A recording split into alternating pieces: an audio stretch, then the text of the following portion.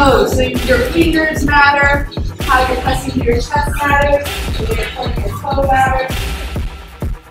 And knowing that Vogue is inspired by folks who did not have access to be a mom, right? To create this image.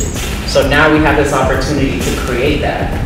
And knowing that that is a reference of ballroom history of folks creating these poses to feel something, to feel important, right? To be something that they see on a magazine or up out here, and they get to do that at a ball. So making sure, are you expressing that part, right? Or are you here just trying to figure out these poses?